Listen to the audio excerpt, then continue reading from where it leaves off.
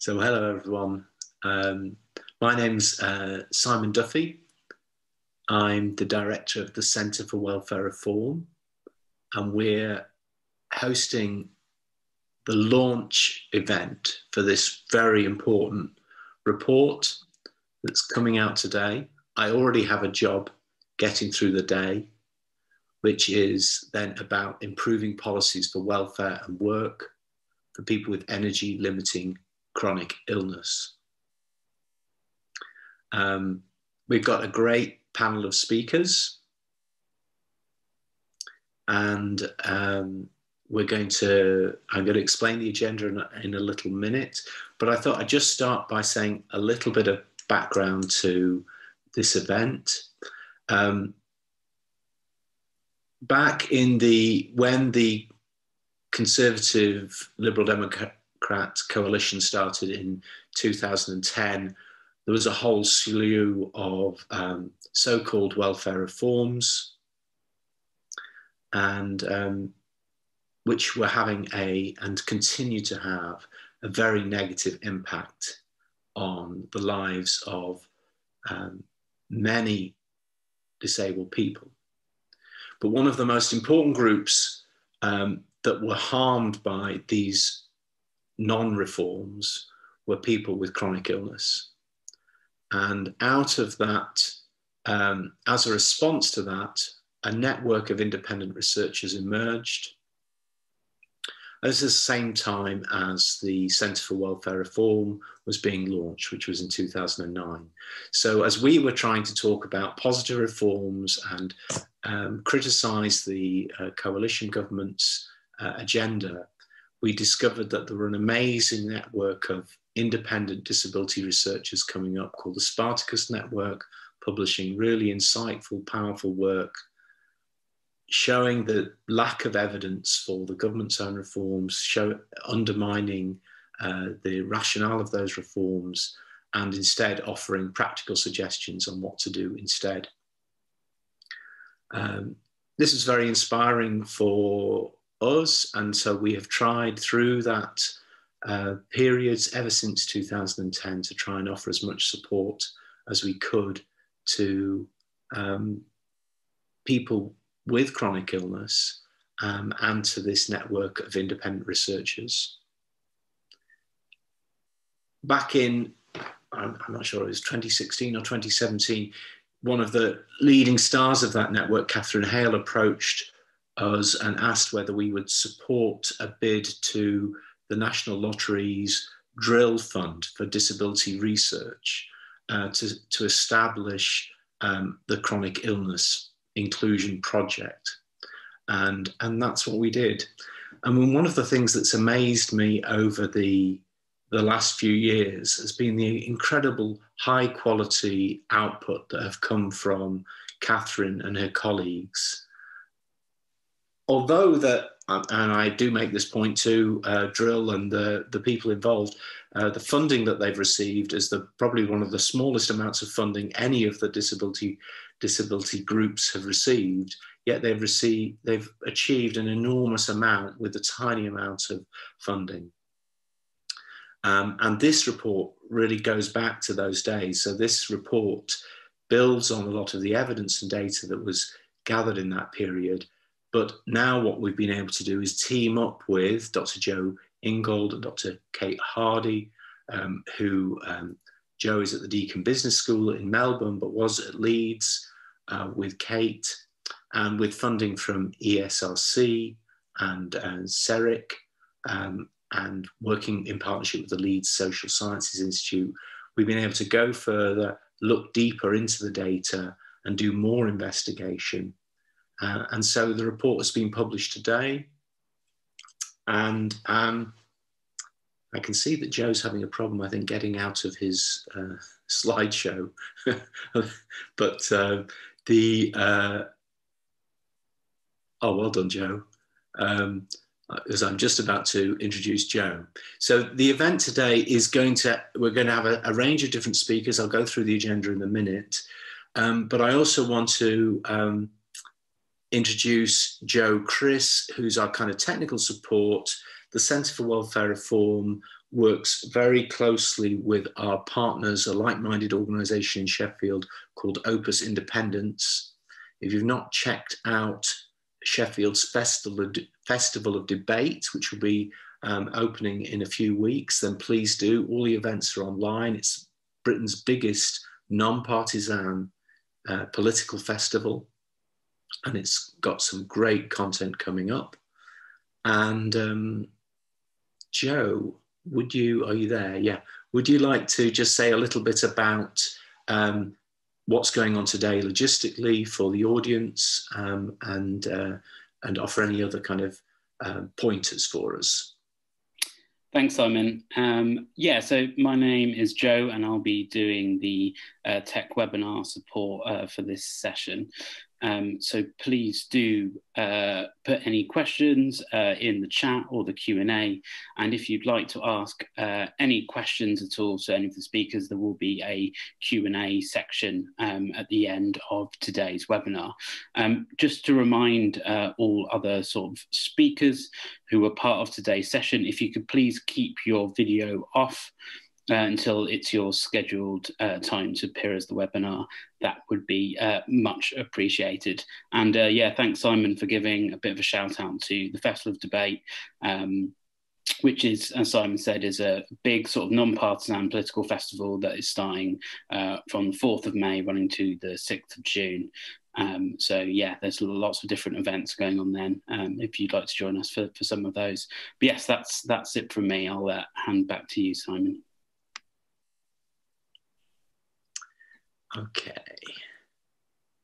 Okay. So, Jo, could you just put up the agenda?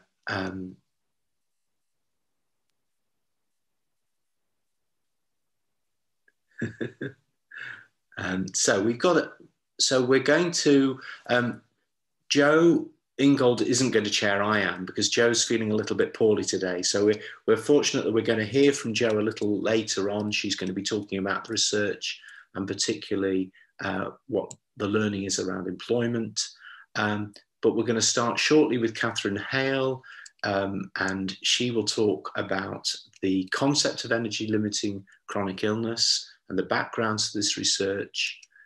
That will be followed by Stef Benstead, who also somebody living with chronic illness, who will talk about energy limiting chronic illness and social security. Stef is also an amazing independent researcher. Her book, Second Class Citizens, I would strongly recommend. We're also lucky to have here Vicky Foxcroft, who's the disability lead for the Labour Party, and she will give a response. Vicky's already told us that she's read the report thoroughly already, which is very impressive indeed. We were going to hear from Victoria Clutton, who's one of the members of the group, and this is one of the realities of energy limiting chronic illness, that Victoria is just too unwell to join us today. And then we will hear from Pippa Stacey and Steve Schutz about ASTRIID, employment support that works well for people with chronic illness. And finally, we'll get a response from Carol Monaghan, who is the chair of the all-party group on ME. And then we will have time, the last 25 minutes, for questions. So with questions, we may be able to respond to some of the questions live in the chat or the Q&A function, but my job as the chair is I will try and pick out some of the questions. I'm sure there could easily be too many for us, but I'll try and pick out some of the questions and get some of the speakers to speak to those questions in that final session. So please do carry on putting up questions, and we'll do our very best. And I'm sure everybody involved will also seek to respond or think about the kind of questions that you've put up. So I think you can take the agenda down now, Jo, and it's just really for me to introduce Catherine Hale as our first speaker. So Catherine is a fellow of the Centre for Welfare 4, something I'm very proud about, but she's the founder and director of Chronic Illness Inclusion, which is this amazing disabled people's organisation for people with energy limiting chronic illness and chronic pain. She's been an independent researcher, produced multiple reports including reports for Mind, Action for ME and Inclusion London. And she's lived herself with energy limiting chronic illness for over 30 years. So Catherine, over to you, please. Hi, everyone. It's so exciting to be here and to have you all here with us today. And it's been such a journey, actually, from the research period, the focus group in 2018, to right to sharing this report with you today. And I want to pay tribute, first of all, to the participants of our research, because all the ideas in this work actually came from them. And to thank Simon and the Centre for Welfare Reform for helping to sustain this ongoing work. So the background to this report was my previous research into the benefit system and policies around disability employment. And from noticing that my own lived experience as a disabled person with chronic illness and my difficulties with work were missing from either disability assessments or policy solutions for work. And then I realised from my peer support networks online that it wasn't just my experience being overlooked, or even that of other people with my condition, ME/CFS. It was lots of other people with a wide range of chronic illnesses that were being overlooked. And that was really the driver for our research. And what the Chronic Illness Inclusion Project has found overall is that while different diseases have their own unique clusters of symptoms that obviously impact differently on each person, the predominant and most restricting features of many chronic illnesses is fatigue or limited energy, as well as pain. The term we use for all this is energy impairment. So energy impairment and energy limiting chronic illness, which I'm going to shorten to ELCI, are terms that have come out of our research, and they're important to our advocacy work going forward as a disabled people's organisation. And there's a reason that we call it energy impairment and not just fatigue, because fatigue in both medical and general contexts is seen as a subjective sensation of tiredness that you can push through if you have the willpower. Medical science, unfortunately, lacks the tools to differentiate fatigue in healthy populations from, say, certain occupations, from fatigue found in chronic disease. But we know from lots of peer-reviewed research that fatigue in chronic illness is both qualitatively and biologically different from a universal fatigue or tiredness. So this term energy impairment, we use it to convey this difference, to convey an objective loss of function and impairment, and not a subjective state. So we use the label energy limiting chronic illness, ELCI, for conditions where energy impairment is a predominant feature. And this includes a range of neurological, musculoskeletal, autoimmune diseases, as well as obviously ME and fibromyalgia. And now we can say that ELCI also includes, sadly, long COVID, people who are failing to properly recover from COVID-19. What can we say in demographic terms about ELCI? Well, the label is closely aligned to a category called impairment of stamina, breathing or fatigue, which is a category used by the Office for National Statistics and Work on Disability. An impairment of stamina, breathing or fatigue affects 1 in 3 disabled people of working age in the UK. And this comes from data held by the DWP in the Family Resources Survey. And yet, this category, stamina, breathing, fatigue, which we believe is close to energy impairment, is not used in any other government research into disability employment issues, disability employment rates. It's not mentioned in the design of employment support, and nor is it accounted for in the work capability assessment. So to tell you a little bit more about the experience of energy impairment, as I say, it's much more profound, and it's also more multidimensional than fatigue. The key components of ELCI that we found affect work capability are the experience of payback, the presence of cognitive fatigue and dysfunction, and a fluctuating pattern, and in some cases also sensory sensitivity. Living with energy impairment means having a very limited reserve of energy that gets depleted by the slightest activity. Imagine a mobile phone that never charges more than, say, 20%. And this energy reserve is drained by both mental and physical tasks. Living with ELCI means that we're constantly calculating the cost of every small aspect of daily living and rationing out our small supplies of energy to meet those needs. In relation to work, what this means is that for some people, the very act of getting dressed and feeding yourself might be as much or more than you can achieve in any one day with your energy reserve. So there's simply nothing left for travelling to work, let alone getting through a working day. If you have a less severe energy impairment, you may manage to hold down a job, but you can only do this at the expense of the social and leisure activities that everyone else does outside of work.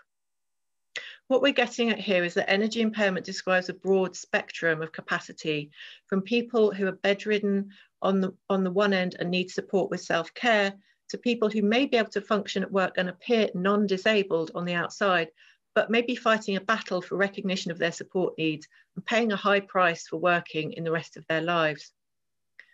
Payback is the idea that if you exceed the energy that's available to you, you pay a high price in terms of increased symptoms and increased impairment afterwards. For example, you may be bedridden for days. And this means that the issue of what we can and can't do as people with ELCI is really, really complex. And even ourselves, we struggle to say with certainty what we can and can't do. Energy impairment causes cognitive difficulties as well as restricted mobility. The cognitive aspect of ELCI is every bit as restricting as the physical side, and in many ways it's harder to adjust for or accommodate in the workplace, and it's much less well understood. Cognitive fatigue possibly has the biggest impact on work capability and yet isn't factored into disability assessments. Fluctuation is a feature of ELCI, but it's a lot more complex than the simple idea that we just have good days and bad days. With many systemic illnesses, symptoms do vary over months or weeks or even a single day, but our capacity also varies greatly according to how we've used our energy already within a given day and the payback that results from that. And this means that for us, disability is a dynamic experience and very different to stereotypical ideas of disability as a fixed state of being.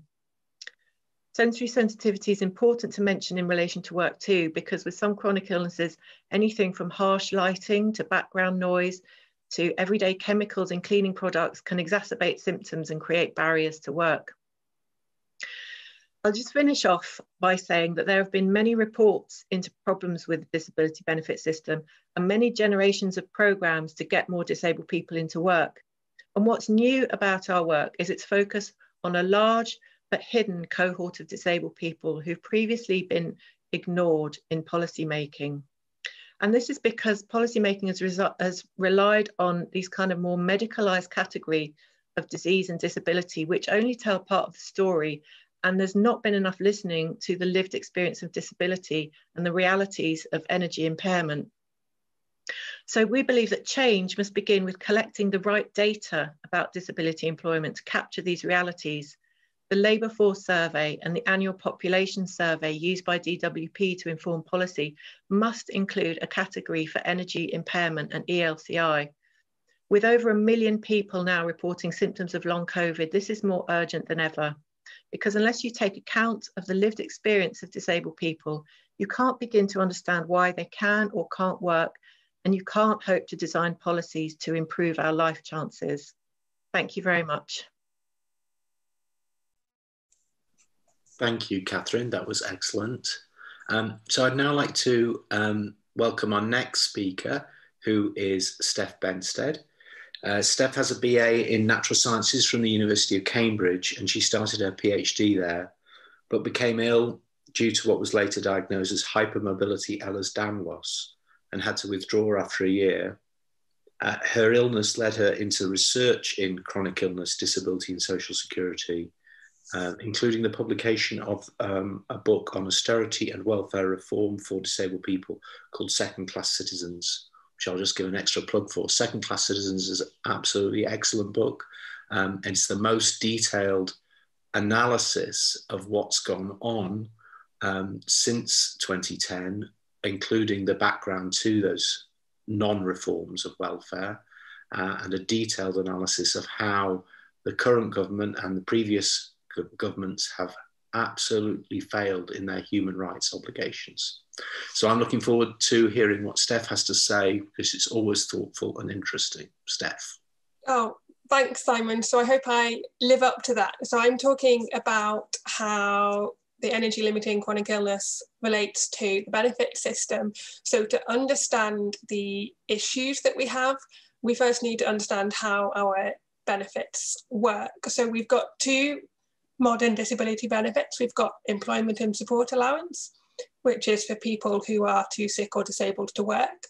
And we've got personal independence payment, which is the extra costs benefit for helping people with disability to pay for the things that they need because of their disability. And they're both designed based upon this idea that people with disability can't be trusted in their account of themselves and their abilities. This was argued for by Gordon Waddell and Mansell Aylward back in 2005. And in particular, they said that people who report having a chronic illness actually just have wrong attitudes and behaviours and beliefs. It's not that they're too ill to work, it's that they think they're too ill to work. And if you just told them that they can work, then they'd realise they could work and they'd magically get better and go out to work. So the benefit system has been designed to reduce the number of disabled people who get support, because the people designing the benefits thought that a lot of people who were claiming support didn't actually need it. They just thought they needed it. And if only we told them they didn't need it, they'd realise they were okay. Now, the two benefits, ESA and PIP, work in similar ways. They both ask about a person's ability to carry out a limited number of tasks. So, for example, in ESA, it would ask whether you can stay at a workstation for up to an hour, whether you're standing, sitting, or moving between the two. Or for PIP, it would ask about whether you're able to get washed and dressed or do your own cooking. And you get points awarded based on whether you can do the activity without any problems, whether you need an aid, whether you need someone to help you, or whether you can't do it at all. The difficulty for people with ELCI is that our ability to do an activity doesn't usually fall into this sort of hierarchy where the question is just how much help do we need? Because the real question isn't how do we do an activity, but how many activities we can do in a day. Now, previously under incapacity benefit, it did actually capture at least some people with ELCI, because it would give a low number of points for people who struggled with harder tasks like sitting comfortably for 2 hours, not just one, or walking 400 meters, or climbing a full flight of stairs without holding on.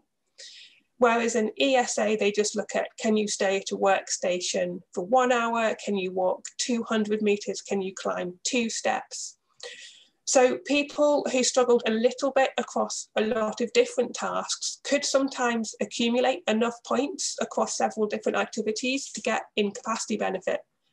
But unfortunately, because Waddell and Aylward and the ministers listening to them believed that a lot of people with chronic illness weren't actually disabled, they just thought they couldn't do stuff, they deliberately removed these low scoring options from ESA, and there also aren't any such low scoring options in PIP.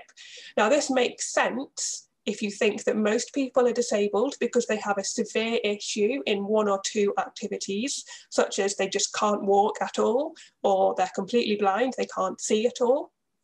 But unfortunately, it writes chronic illness out of social security. So as an example, someone with ELCI might report that on any given day, they can do 2 activities out of cooking, washing, or dressing.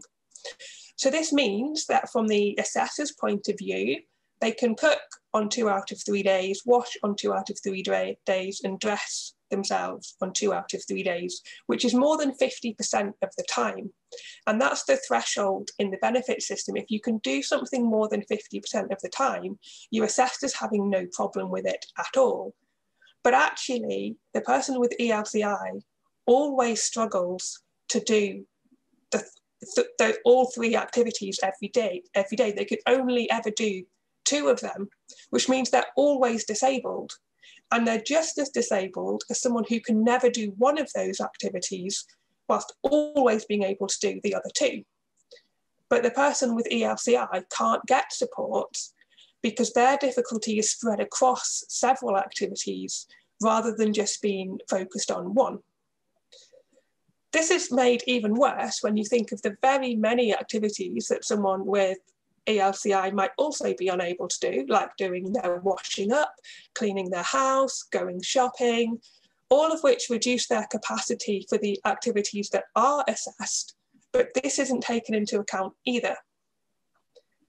And this failure extends to the issue of payback that Catherine mentioned. So when I've been assessed, I've been unable so far to convey to my assessors that the increased symptoms I experience 1 or 2 days after an activity should count as part of the question of whether I can do something without severe symptoms. So both ESA and PIP will ask whether you can do something without severe discomfort, but the assessors assume that that severe discomfort has to happen in the moment. And if it happens a day or 2 later, then they disregard it. And they've tended to tell me that if my health deteriorates as a result of activity, then I should just reapply for benefits with my worsened symptoms. And what they don't get is that the increase in symptoms because of activity is part of my current level of health, and it's a major limiting factor in my illness. Payback also means I can't repeat an activity within a reasonable time frame, but again, I'm really struggling to get assessors and tribunal panels to understand how to apply the law in this area, and it's something that we see across everyone with chronic illness. We just haven't managed yet to get assessors and the tribunal panels to understand how ELCI works and what that means for how to interpret the points-based system that we do have. Now, as Catherine also said, there's often a lot of cognitive fatigue experienced by people with ELCI. And again, we run into a problem with the benefit system, this time because they deliberately separate out conditions deemed to be physical from those that they categorise as mental, behavioural or cognitive in origin. And if you have what's deemed to be a physical chronic illness, then none of your cognitive dysfunction will be assessed for ESA or PIP. Only your physical symptoms and any physical side effects of medicine is allowed to be considered. So neither the cognitive fatigue you experience as a direct result of ELCI, nor any cognitive fatigue you get as a result of side effects of medicine, like painkillers, will be taken into account. And obviously this is a major problem because the ability to think clearly is crucial to pretty much all forms of work. There aren't really any jobs where it's safe to make mistakes or where neither your quality nor your speed matters. But cognitive fatigue affects all of this, yet it isn't assessed by the benefit system. So the problem with benefit assessments for people with ELCI is firstly that assessors and tribunals don't seem to be applying the law properly because they don't understand the nature of ELCI and what it means for the ability to do something reliably, repeatedly, safely, and in a timely manner, all of which is part of the regulations. But more importantly than that, it's because the assessments themselves are wholly unsuited for assessing ELCI. ELCI is about the amount of activity that can be carried out, not the type. And the assessments need to be designed to assess that. So this is going to require a complete revamp of the current assessment system, as the points-based, activity-focused approach cannot be tweaked or reformed to assess people with ELCI. And I suspect that the findings here will also apply to people with a range of other conditions, such as mental health conditions, autism spectrum, and even traditional disabilities where there are elements of fatigue or the ability to cope up to but not beyond a somewhat variable and unpredictable point. So I think a lot of the findings that we've got, which is focused on the more physical chronic illness, does actually apply to a whole lot more of sick and disabled people, not just to ELCI. And this means that despite the relative recency of the creation of PIP, we can't use that as an excuse to leave it as it is and wait later before we replace it. We need to replace it now, and we also need to replace ESA. And this needs to be done based on talking to people with ELCI and talking to people with the mental, behavioural or cognitive disabilities and talking to people with the more traditional disabilities and actually finding out what it means to have a particular condition and what that says about what you can do, what you struggle to do, and what is the right questions to be asking. So that's, I suppose, a summary of most of what we talked about with the benefit system. There are whole load of other well-known problems about assessors not believing people or making false inferences, some of which you can read in the report and also elsewhere. But I'm aware, time-wise, I'm going to draw it to an end now. Thanks. Thanks, Stef. And that was really useful and a really good explanation of why it really does matter to understand the reality of experience and the dangers of policy making by people who are not listening to disabled people and not listening to the reality of things. So our next speaker is Dr. Jo Ingold, now at Deacon's University in Melbourne. Jo is Associate Professor of Human Resources Management, and she spent decades working in the areas of employability and skills services, including in government and the non-profit sector. Jo's research interests are predominantly around employment services and employer engagement and the workplace inclusion of underserved labour market groups, including those with hidden disabilities. Jo has lived with experience of fibromyalgia and CFS and ME. Jo, it's great you can be here with us. Thank you, Simon, and greetings from Melbourne, everyone. So I'm going to be talking about ELCI and work and focusing on our findings and also our recommendations. So the key thing to point out is that a majority of our participants had work experience and in a variety of occupations, and also at quite high levels, levels of in professions. So I think this is really important to keep in mind, and also concurs with other studies of people with disability or disabled people. We use people with disability in Australia, but I know disabled people is the term used in the UK, so I try to use both.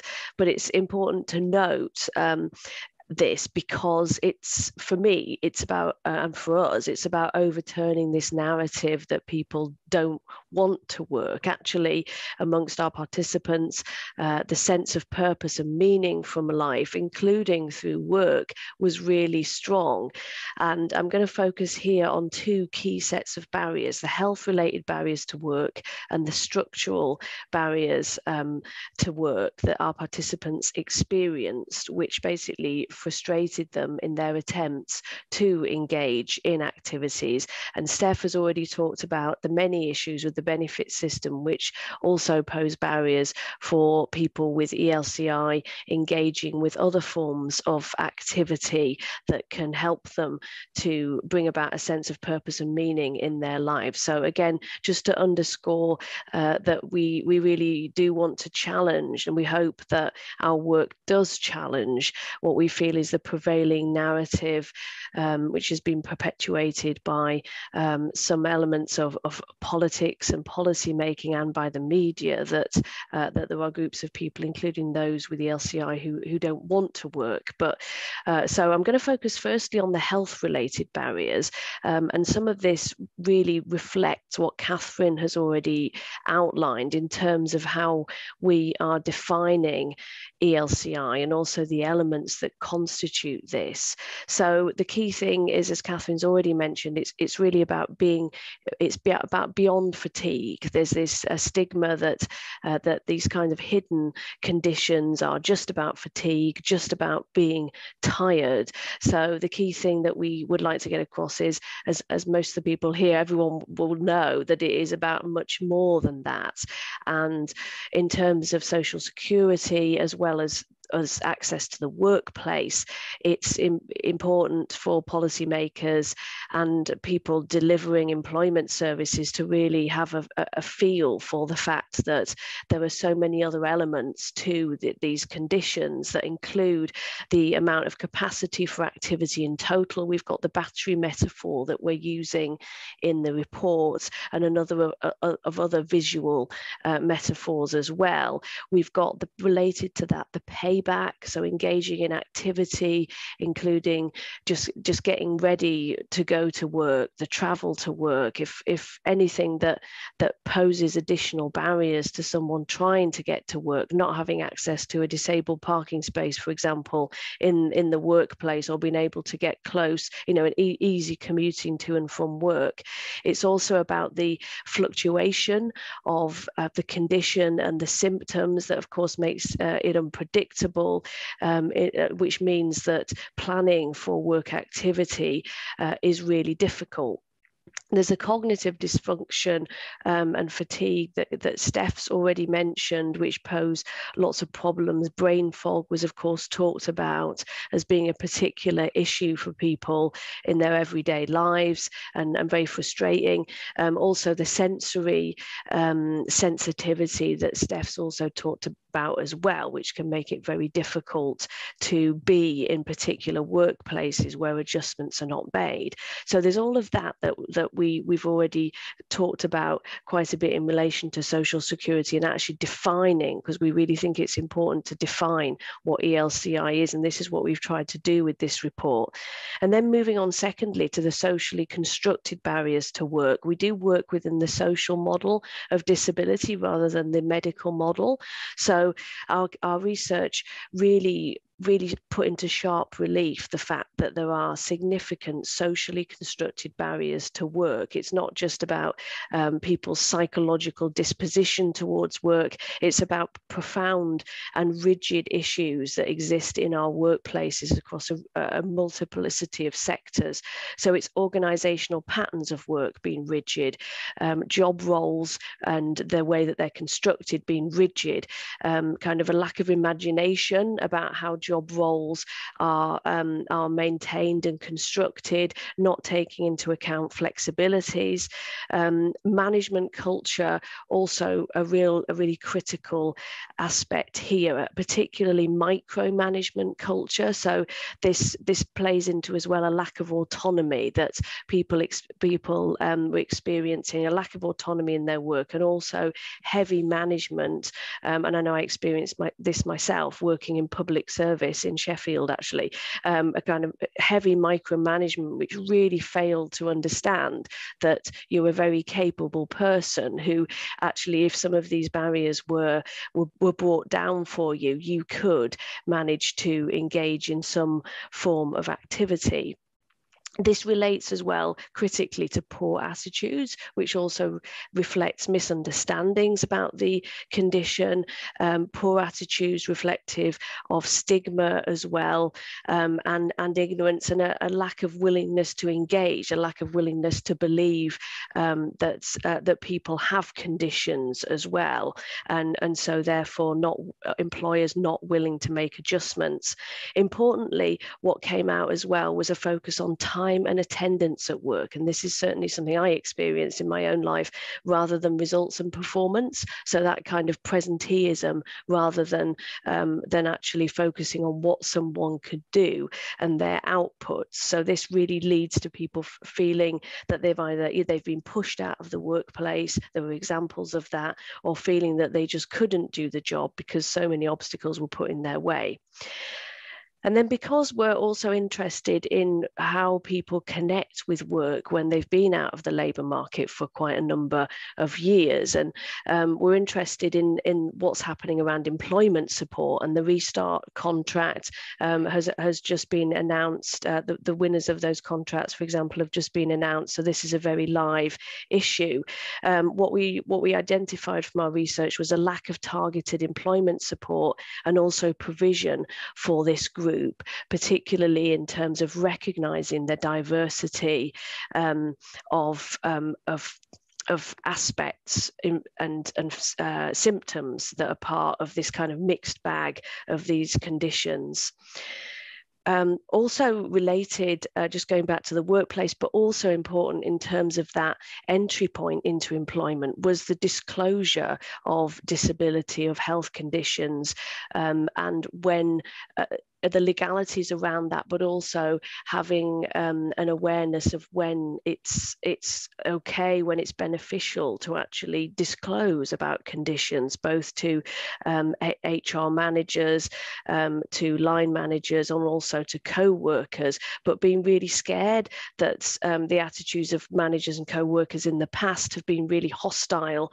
There have been also denials of requests for reasonable adjustments. So all of that plays into a fear of people with ELCI not feeling comfortable disclosing about their illnesses because of having been badly treated in the past and maybe even pushed out of the workplace.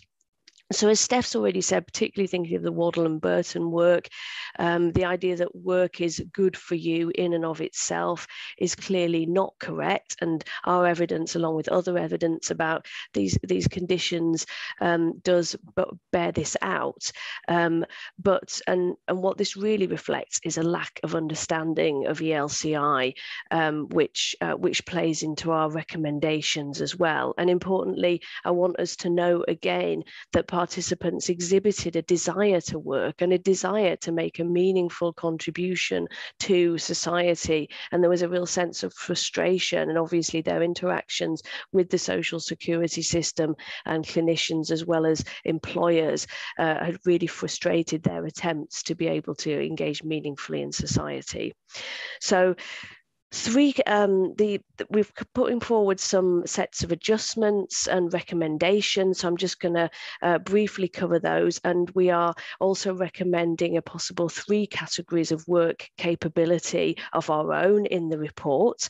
So that's worth taking a look at. But I just want to turn to what we can do to counter some of these barriers that I've just we've identified from our research and I've just talked about. So a need for reduced hours, a desperate need for adjustments to job roles, to how to what's included in job role descriptions, thinking differently, a real challenge for HR managers here, for recruiting managers. Should we be thinking about job roles in the way that we've always thought about them, or isn't it time we did something new? And perhaps the post-COVID context can be an opportunity for that.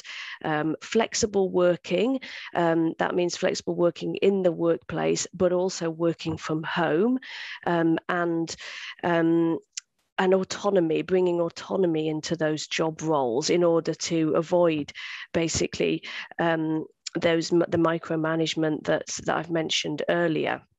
Importantly, awareness training for hiring managers, for employers about ELCI conditions, because there's a real lack of awareness. And also, of course, we need the ELCI to be defined specifically as a disability in and of its own right. Job role redesign, I've already kind of mentioned, but that's the term that I want to use, job role redesign, increased rights to flexible working, and also finally, I want to talk about the support, the employability support. So what we've had over successive employment service contracts is actually a reduction in the diversity of employment service support. So we need more diversity and specialism in order to service this group of individuals better, in order to avoid missed opportunities and wasted talent that are so clear from our report. It's really wasted talent, and it's an absolute disgrace that people are left, out of society, not socially included, and also made to feel like they are not making an effort, not engaging, when actually there's a desperate need for them to engage, for us to engage, but to do it on our own terms, and also within a culture of understanding of ELCI. And my final comment, just to close this section, is that people with ELCI may achieve social inclusion better through unpaid informal activities, better than through formal paid employment. And again, it's important that those unpaid routes are supported through the social security system, but we hope and we believe that there is still plenty of scope for people with ELCI to be able to participate in paid work, if only workplaces and employers are willing to change, and it's past due time that they did. Thank you. Thank you, Jo. That was great. And again, that's what it's. We're really lucky to have our next speaker, Vicky Foxcroft, who is the Member of Parliament for Lewisham Deptford, and who served as a local councillor in a constituency and worked for a trade union for over a decade.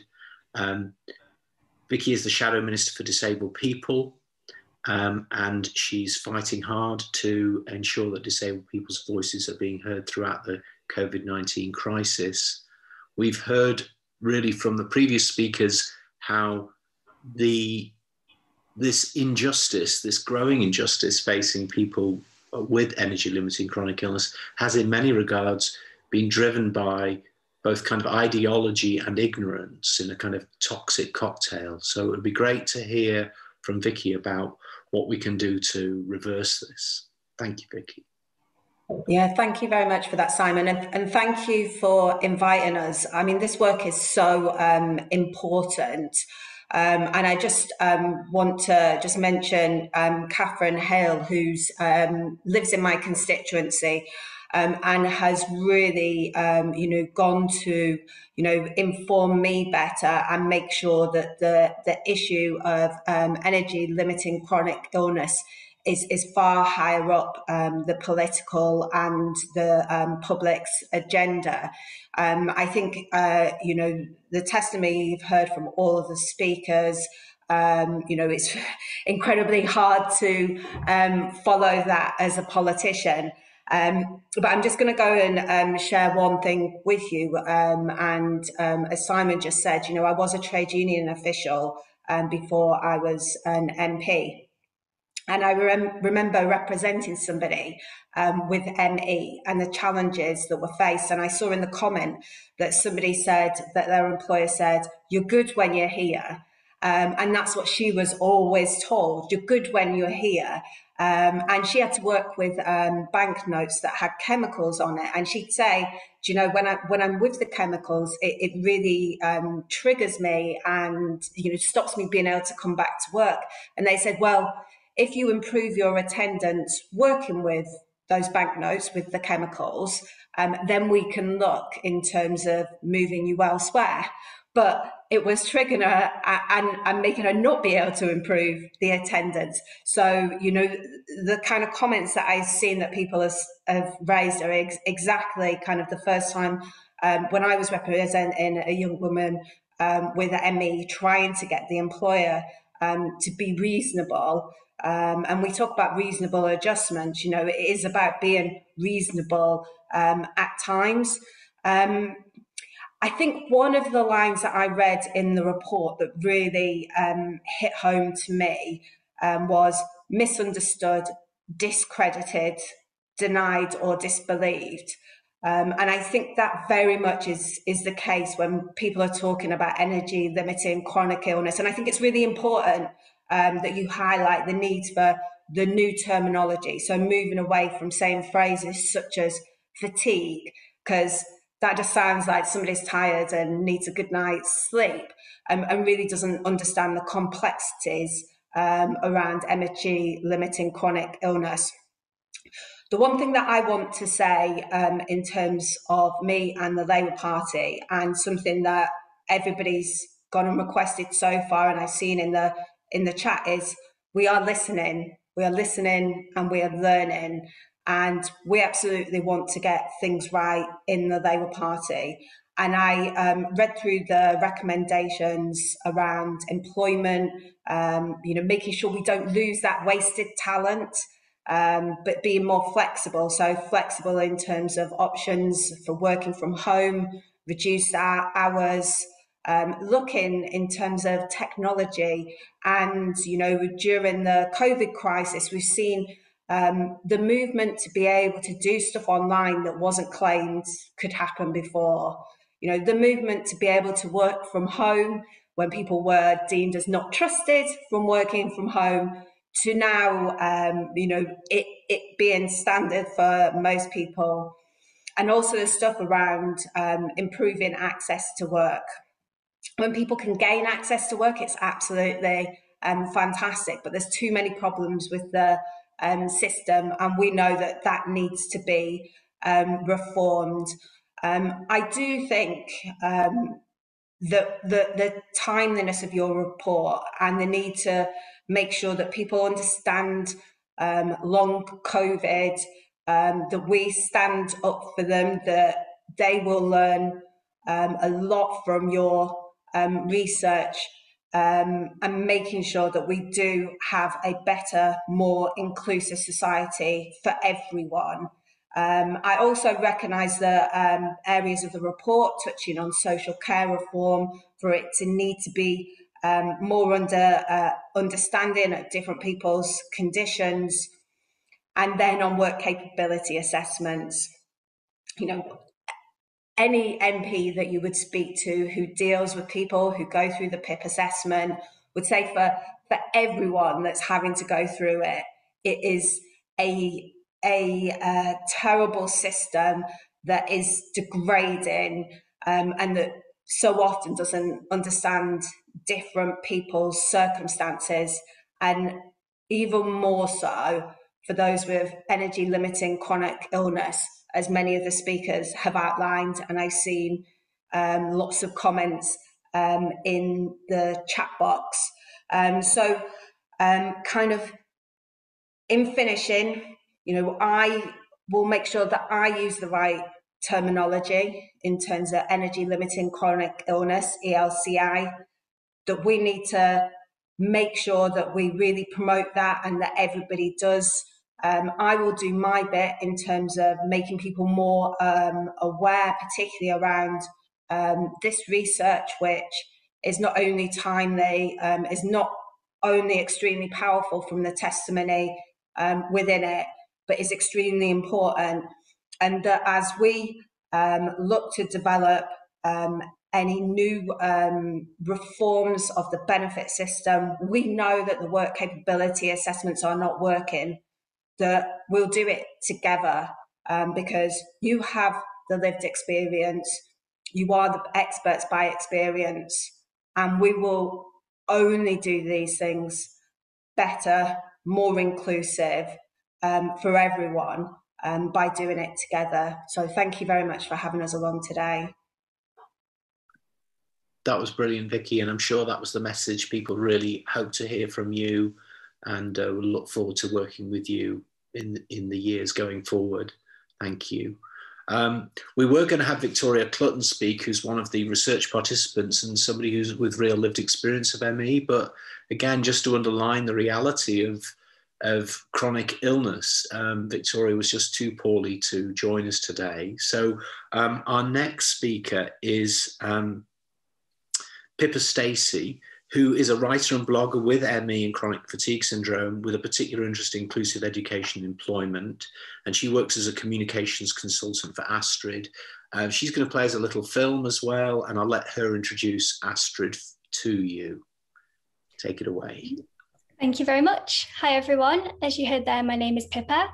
I'm a writer and a communications consultant, and I'm here on behalf of ASTRIID today.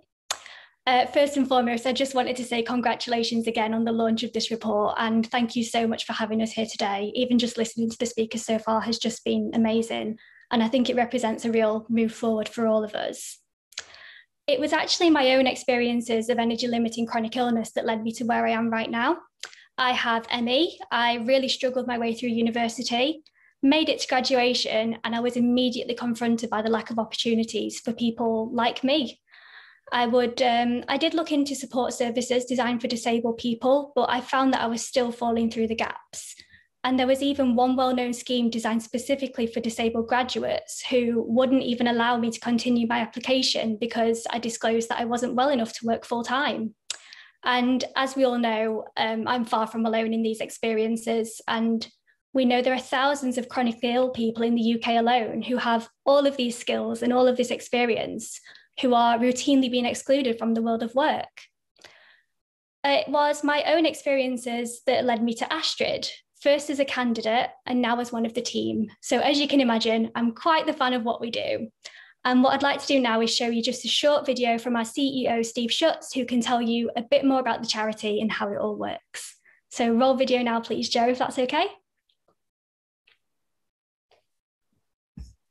So the best way to explain ASTRIID is to put yourself in the shoes of our candidates. Just imagine that you have been diagnosed with a chronic health condition. You find that going to work is made difficult, much more difficult, probably even impossible, but you still have all the skills and talent to offer. My brother David was diagnosed with cancer days after his 50th birthday. He'd had a glittering career in the Royal Navy, where he'd been a commander and made an OBE, and in business, where he'd been a director of the CBI. But then suddenly, everything stopped. His diagnosis made him feel as if he was a person without value. In the UK, we believe that well over 10 million people of working age have a chronic illness or a disability, and we call that community the invisible talent pool. And so our charity, called ASTRIID, is about connecting that community of people in the invisible talent pool with companies who are looking for talent and expertise. Businesses can help us in one of three ways. First of all, they can post a job and we will fill that job. They're looking for part-time or flexible resource. We will find somebody to fill that job. Secondly, we look for companies that have got volunteer programs. If they've got a volunteer program, we're always in need of professional help, and we'd love to get those volunteers to help our charity to grow and to amplify its message. And the third thing is we always need funds. As an organisation that is entirely self-funded, we talk to businesses and say, how can we be part of your charitable story? Can we be beneficiaries of your charitable donation? Work restores mental well-being and a sense of normality, as you know, Pippa. And so we're looking for help from businesses to help us to support the invisible talent pool. So how does it work on a day-to-day basis? And with the charity being free at the point of use for the individuals, how is it all funded? Yeah, so on a day-to-day basis, we're all about telling our story. We tell our stories to candidates. We're always looking to recruit more candidates from communities of disabled charities, of people with chronic illness, to expand our reach into those communities, as well as the communities of carers as well. We've got over 1,100 candidates on our database. We're also looking to tell the stories to companies. Companies are encouraged to sign up and to then place opportunities with us. Now, those opportunities are very broad.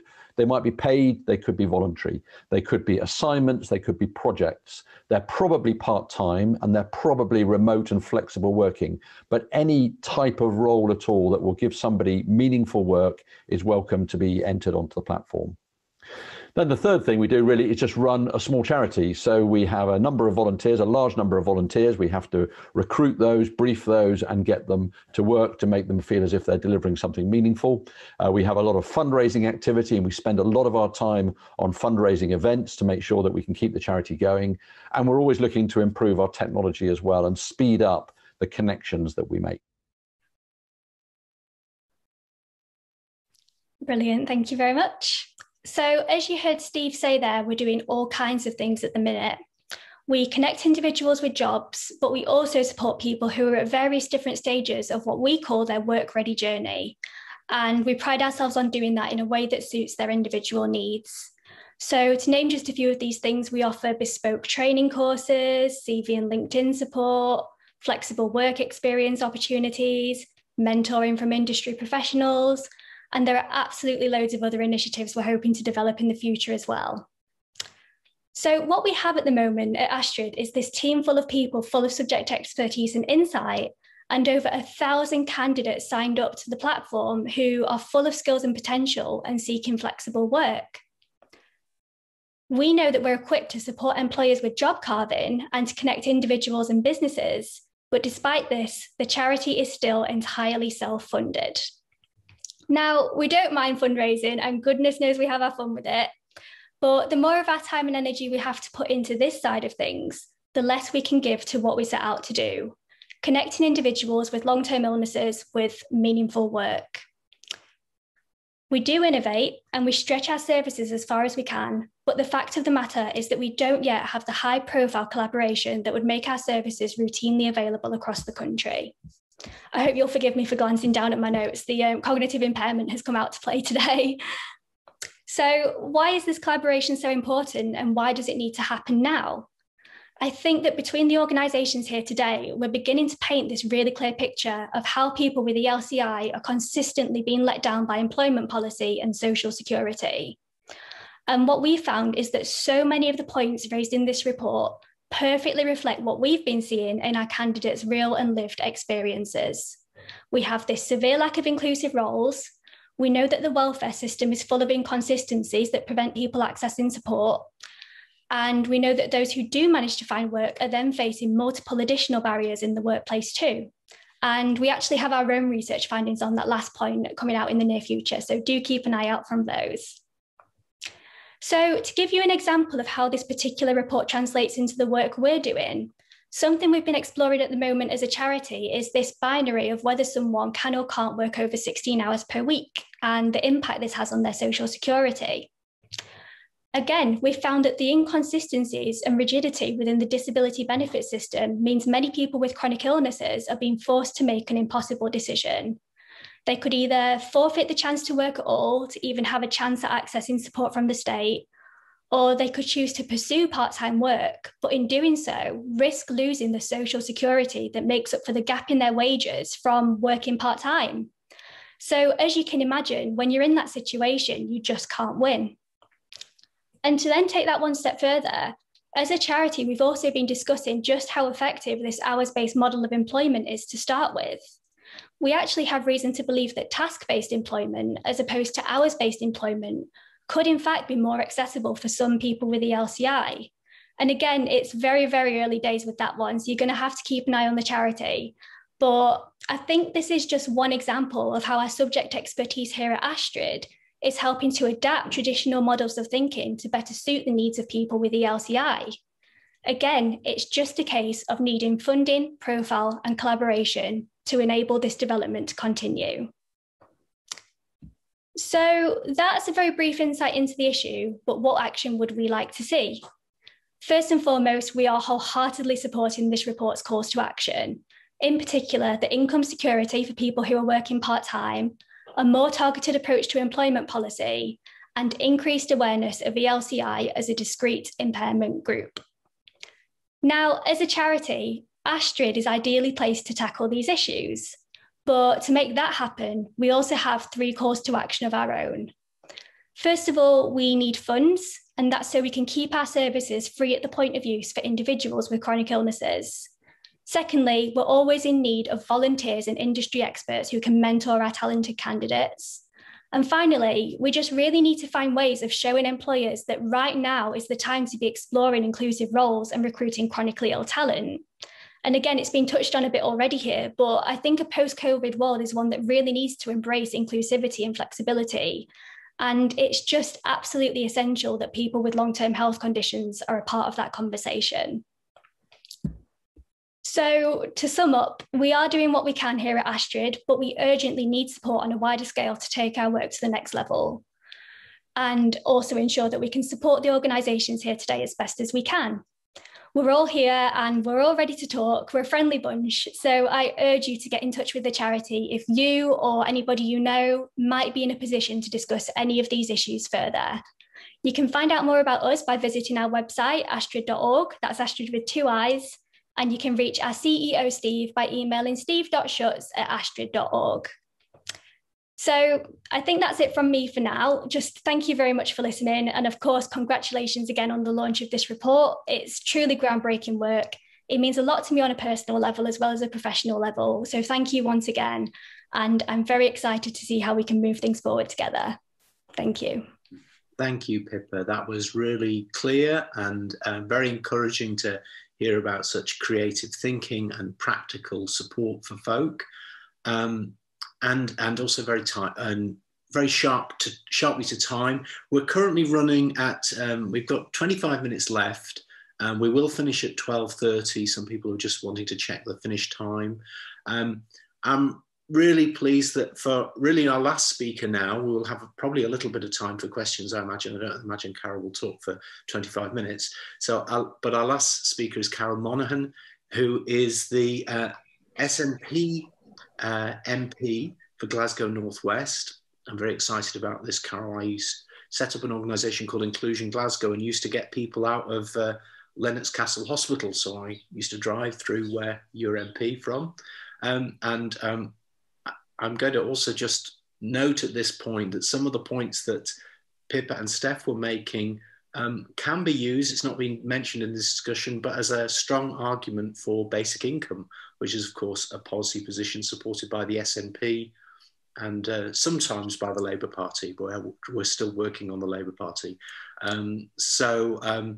Carol, it's great that you're joining us. Carol is chair of the APPG on ME and has been led the campaign in the UK Parliament to change attitudes towards ME, has led a number of landmark debates on ME research and the controversial PACE trials, which the Centre for Welfare Reform has also covered, which are a kind of outrageous misuse of public policy research. So thank you for all of that work, Carol, and please talk to us about your perspective on this and the research that's been launched today.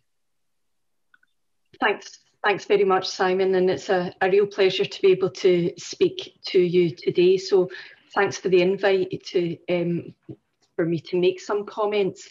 I mean, it's quite interesting. The timing of this is quite interesting because, of course, with long COVID, many of the issues that we're discussing have been brought sharply into the public eye, and people have far greater awareness than perhaps they would have done even a year ago. So I think it's right that we kind of strike while the iron's hot, as it were. So I'd like to just congratulate the authors of the report, and I very much welcome the recommendations of this. It's interesting because over the last year, and I'll say just a wee bit about the APPG, it's interesting because one of the great positive aspects of COVID is that the APPG for ME has been able to really listen to the lived experience of those with ME in a way we wouldn't have been able to do had we been having physical meetings in Parliament. So Zoom meetings have actually allowed us to reach out to far more people, which is important. And over the last year, we've been carrying out a number of evidence sessions, really looking at different aspects of life with people, for people, specifically with ME, but many of the issues for people with ME could equally be applied to people with other ELCIs. And we've looked at things like education, and first of all, I'd like to say congratulations to Pippa for managing to navigate herself through the education process. For many people living with ME and other conditions like this, they're actually not, they really struggle to access education, and that was one of the things we heard about. But one of the sessions we had was about employability and access to welfare benefits for those with ME. And it's interesting reading through the report on ELCIs, many of the recommendations that have been made in this report are similar to a report that we are drafting as an APPG on ME. And for those that don't know, an APPG is an all-party parliamentary group, so it really does, it's cross-party and includes members from right across the House and indeed some members of the House of Lords as well. So it's really working to try and push for change. And it was clear from the evidence that we got that for too many people with ME and other ELCIs, employment support allowance, personal independence payments are just totally, they're cut off from being able to access these, despite their entitlement to these benefits. And I think Stef set out many of the issues in that. What we've heard is that people can appeal and often do appeal, and there are people, welfare rights advisors, that can help them to do this, and they'll go on and win their cases, which indicates that there's something wrong with the initial system that is failing.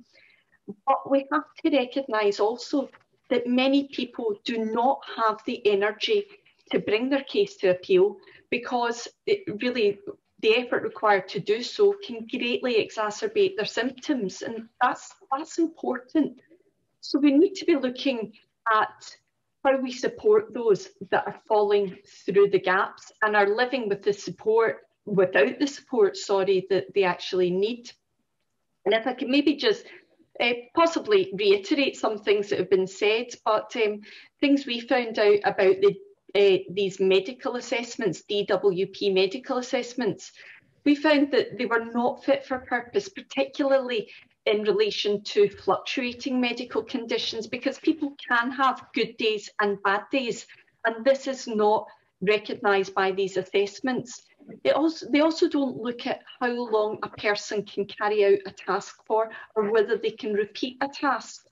And we know from our experience that often if they're asked, can you walk 50 yards or 100 yards, they can say yes. But the next question that's missing is, how does that make you feel for the rest of the day or for subsequent days? And it's not right to say that somebody that can carry out a task is then fit to be working full-time in a busy environment. So we need to look at that. But the other problem is that for these assessments, you need to go with supportive medical evidence. And when some healthcare professionals are looking on conditions like ME as psychosomatic or not having physical manifestations, it's very difficult to engage with a healthcare professional and get the evidence that you need about your real lived experience. So some things we would be looking for, the DWP must review the way assessments are undertaken, particularly for people with fluctuating medical conditions. Individuals should only be classified as being able to carry out a task if they don't experience adverse after effects. Any healthcare professional carrying out a DWP medical assessment should have to complete training on fluctuating conditions and ELCIs so that they understand the way in which these conditions manifest themselves for the person living with them. They shouldn't be a points-based scoring system that marks someone as getting points for being able to do a task if they can't repeat them. For many people with these conditions, the failure of healthcare professionals to recognise and appreciate the reality means that sometimes they go to private healthcare providers to get a second opinion, or to go to someone that actually has specific expertise in these areas. And often the assessments will disregard this because it isn't their own GP that has provided that. So there has to be flexibility in how this sort of evidence is dealt with. Another thing we discovered was that people that had, for example, private healthcare insurance were being asked to go through very similar assessments as the DWP would do in order to assess whether these individuals actually were entitled to their insurance payments.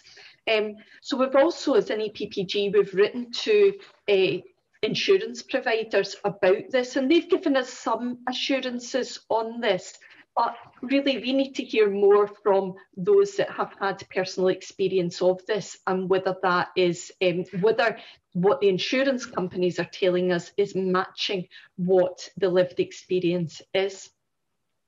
Other things we've been doing in terms of the APPG, in 2019, 2 years ago now, it seems like just yesterday, we met with the Disabilities Minister and DWP assessors, specifically to discuss the issue of medical assessments for those with invisible disabilities or hidden disabilities.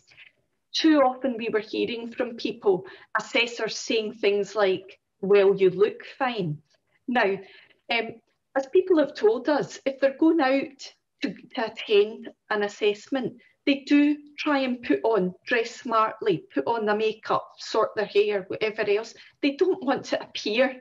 They're embarrassed about how they appear usually, so they do want to try and put their best foot forward. And this then is unfairly impacting them whenever their assessment is carried out. So we had a meeting, and again, the assessors gave us some commitments on this. And again, we need to hear more. We need to hear, has there been any change over the last year or so in the way these assessments are being carried out? I understand, obviously, with COVID, things have been quite difficult over the last year, but we do want to hear from people. What we do hear from those that are struggling to access benefits is assessments for PIP generally are done in a more sympathetic manner than assessments for ESA. And so we need to change that, and we need to make sure that both these benefits are given equal priority. But there's a few things, sorry, before I move on, few things we need to look at in terms of those who want to and have a desire and an ability to carry out some sort of work. Employers must have awareness of how the condition fluctuates, how the condition manifests itself, and how it limits the type of tasks that are able to be carried out. And Vicky's example of the chemicals and banknotes is pretty clear that employers like that are not listening to those to their employees on this. So it's about employer awareness, it's about adaptations, but it's also about agreed responsibilities and hours of work. Now, sometimes it's not enough to say, I'm a full-time worker or I'm a part-time worker. We might need more flexibility, that from week to week, there's going to be variability in the hours at work that are worked. And employers that are able to adapt and take that on are going to obviously be able to get the most out of their employees who have this desire and an ability to do a certain amount of work. But one thing I would encourage people to do is to write to your elected representatives. You have two of us on the call today, but there are many more who will have an interest in this, and detail what your issues are, and detail what you want us to do as a result. And it's often the situation for us is people tell us all sorts of problems, and unless we have specific experience in that area, we don't necessarily understand what the next steps are. So be quite clear. If you want your elected representative to write to a minister, ask them to do that. If you want them to speak to their employer, ask them to do that, but be clear about what your asks are so that you can get the best out of any meetings with elected representatives. And I know we want to leave time for questions, so I will just finish up by thanking you once again for inviting me to speak today, congratulating the authors. I think this is a really important and timely report, and I look forward to hearing more about it and seeing some of these changes that are called on actually being implemented. Thank you so much, Carol, and thank you for the invitation to stay connected.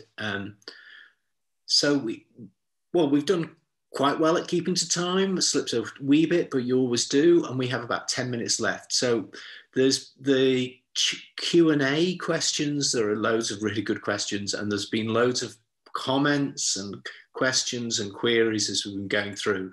And I think it'll be hard to do justice to those in 10 minutes. However, what I suggest we should do is I'm going to ask some of the speakers to just have a minute or so to maybe see what they've picked up, maybe what their comment is, and maybe what their sense of the way forward is. So really just a very short response.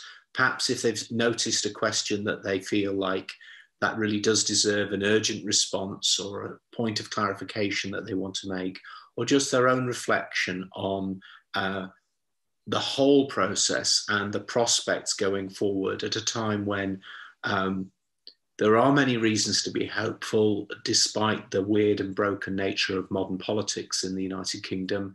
There are many good people around doing good things. So I'm going to ask maybe Catherine to start us off and go in the order that we've been through, just for a very quick response. So Catherine, would you just give your kind of thoughts briefly? Hi, yeah, I've just really enjoyed hearing everybody else speaking. And thank you all so much for attending. I have to confess that the cognitive fatigue has really set in for me now, so I might not make very much sense. And I'm sorry I haven't been able to. I think the questions in the Q&A are really interesting, and I can't respond to them properly now, but please could you email me for the more detailed kind of substantive questions, because I really would like to make a proper reply.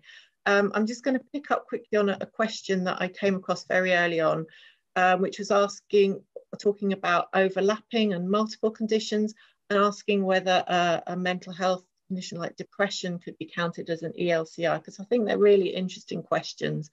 And just start to say that yes, what we were astonished by in our sort of large survey, a different piece of work, over 2,000 people responded to it with chronic illness, was that actually on average people reported over 3 different health conditions. It was very rare that people only mentioned one condition.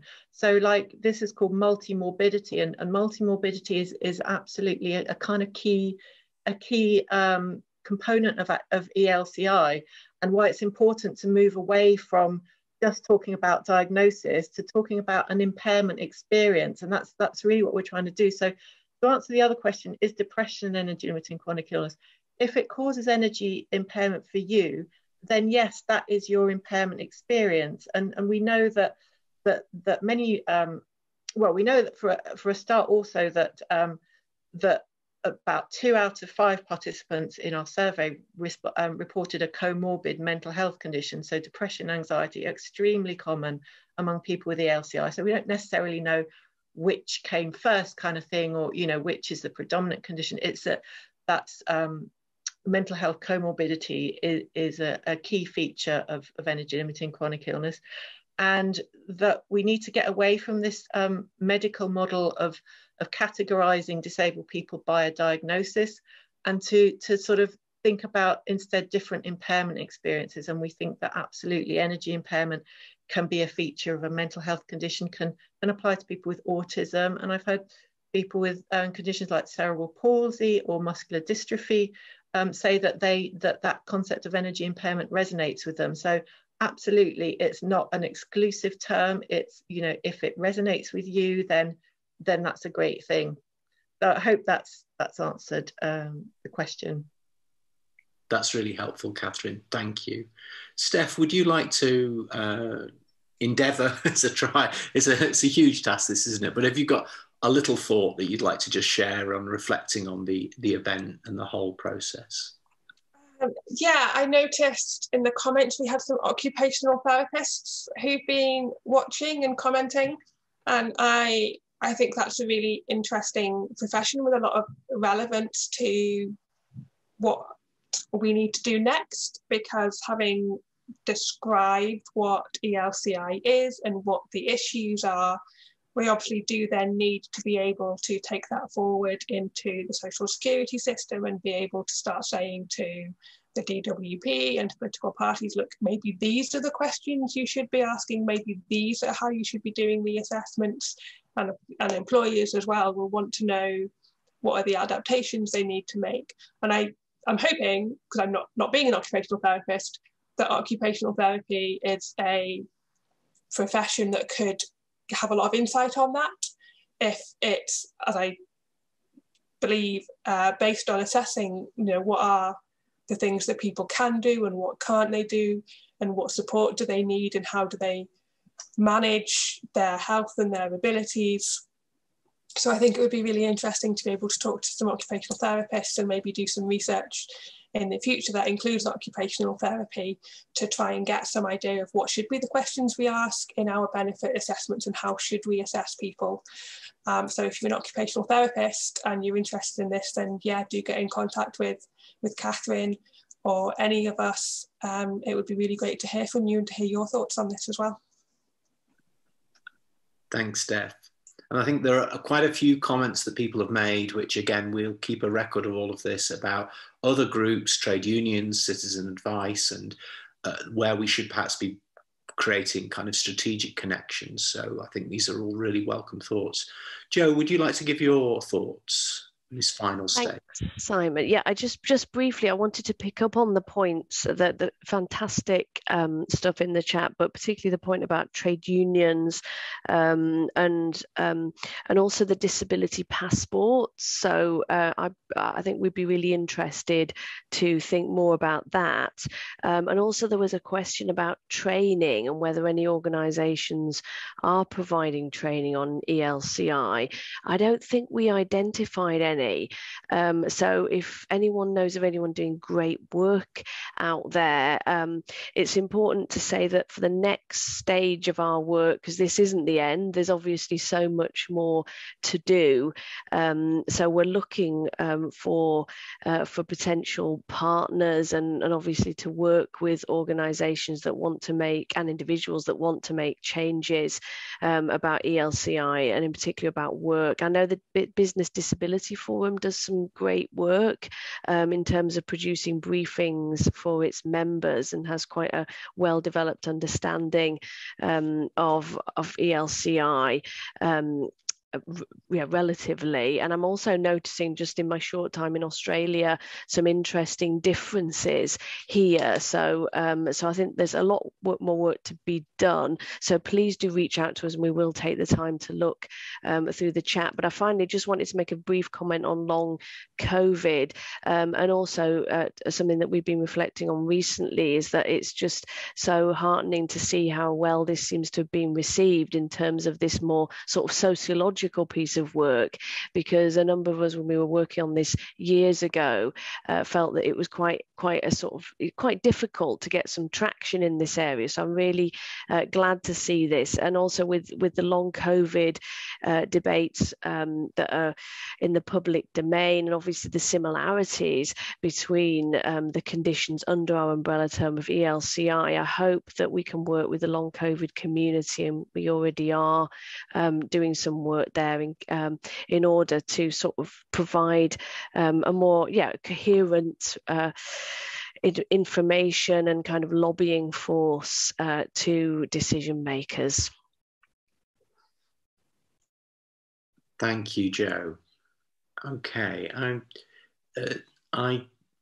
Pippa, would you like to say anything just in terms of overall? You've talked about ASTRIID, but maybe just also with your lived experience. Have you got a little comment or thought or anything you've seen you'd like to respond to from the questions? Less so my lived experience, more so ASTRIID more generally. It's just been really encouraging to see the positive response to the concept of task-based employment, and that is something that we're going to explore in more depth. But it's really encouraging to see that that's something that people would be interested in exploring. And then I think the thing I wanted to emphasise more than anything is that we've talked a lot about how people are being failed at the moment, but we do know that there are employers who are out there who want to do better and they want to be allies.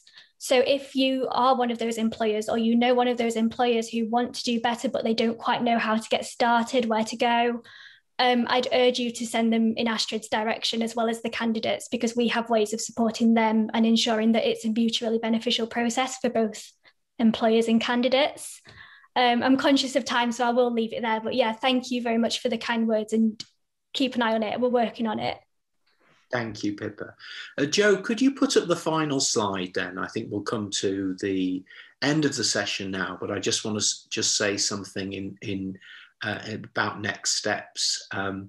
The report is published by the Centre for Welfare Reform, but it's really the product of work by Chronic Illness Inclusion, which was Chronic Illness Inclusion Project, but has now taken away the word project.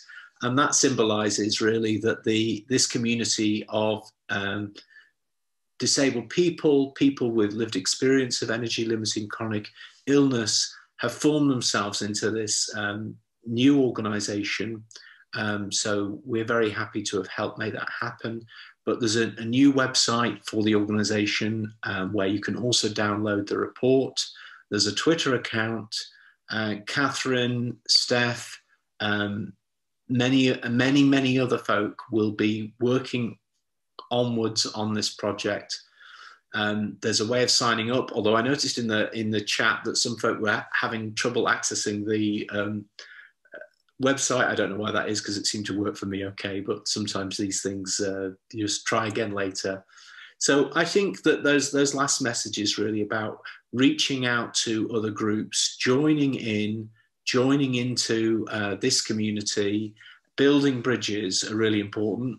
One last call for me, maybe on behalf of Catherine and Stef and everybody, is all of this work has been done either for, almost all of it's been done for love, for no money, and a little bit of it has been done for a very, very, very small amount of money. There's been no real financial support other than through the drill programme of the National Lottery. So if you're a funder, or if you know any funders, or if you're an employer or anybody else who wants to support the inclusion of hundreds of thousands, potentially millions of people who experience energy-limiting chronic illness, then why not back the folk who are doing this cutting-edge work? So that's my last message. Please get behind this movement, get involved, stay connected, and hopefully if we all work together, we can bring about some of the changes that are really needed. Thank you all very, very much. The recording will be up on both the Centre for Welfare Reform's YouTube account, and it will be on the Chronic Illness Inclusion YouTube account, and probably linked on both websites, as is the report itself. I suspect I've forgotten some key other thing I was meant to say, but it feels like we've covered an awful lot of ground, and there'll be an answer out there somewhere. So thank you all very, very much for coming today. It was great to have so many participants, so many great questions, and the support of all our sponsors and the speakers. Thank you all, and bye for now.